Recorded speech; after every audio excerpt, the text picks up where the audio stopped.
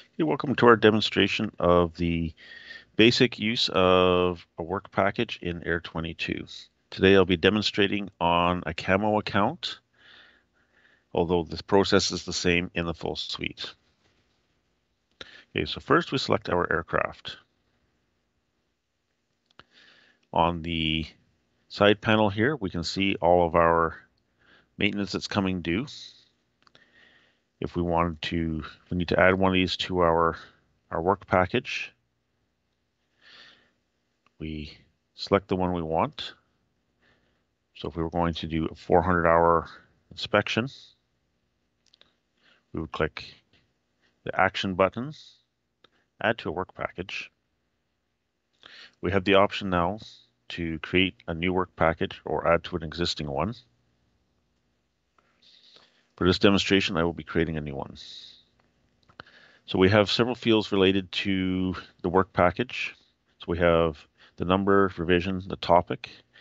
The topic helps you find your work packages when you're looking at your list.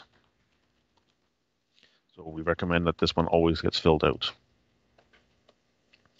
And we set our opening date, just today, and set our status to open.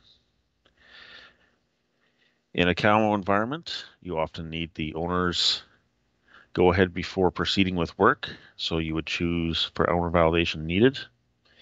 In an operator position, you'd probably set it to NA or leave it in the choose one.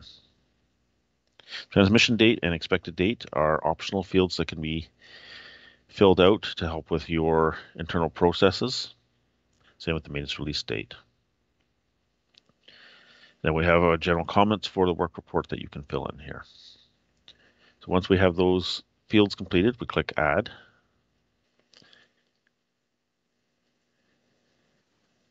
And we create a new work report. So now if we go into our work packages, and we look right here, there's the one we just created. Click Display. So now we have that same panel that we just filled out. So if we need to do any edits, we can do that here.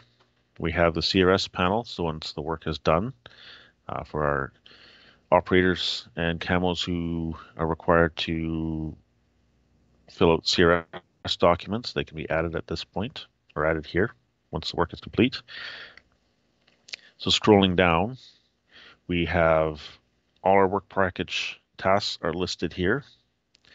If we wanted to add another task, we can add any of these types: schedule, defect, repair, an additional work task, ADSB modifications, whatever needs to be added.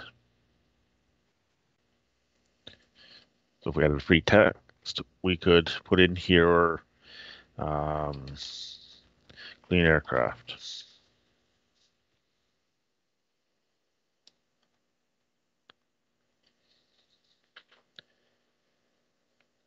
So once the work has been completed, we can use the action button again and update our resolution. So in the case of the 400-hour inspection, we would put 400-hour inspection carried out in accordance with maintenance manual. Obviously, with a real aircraft, we would go into more detail as to what documents we used.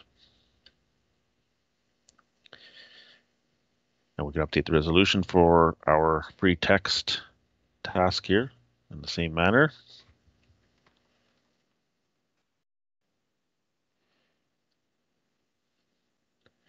So now set them as performed, so it updates in the system for your inspection. Use this action button here. You'll set performed. You set the date and time.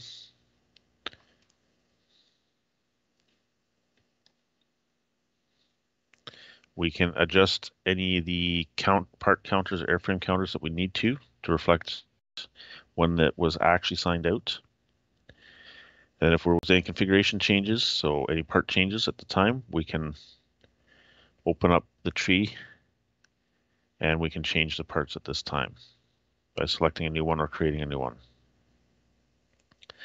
Once we're sure everything is good, we click Add. It is now updated in the system and it's set as performed. And the times are updated for your tracking. And do the same thing for our free text.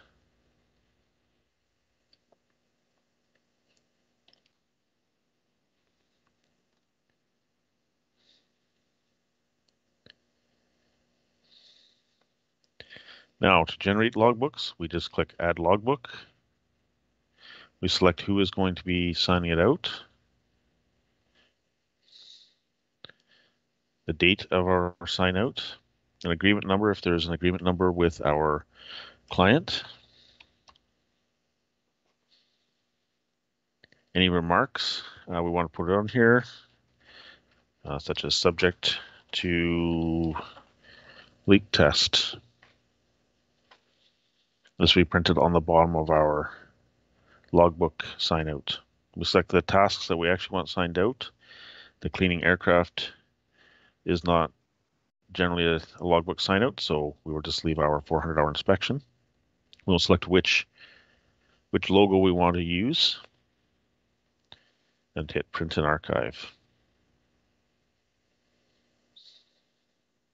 And we get a logbook, including the remark saying that it's subject to a leak test.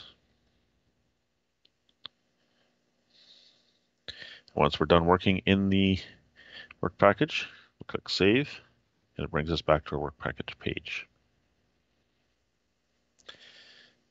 Thank you for your time and watching our work package process.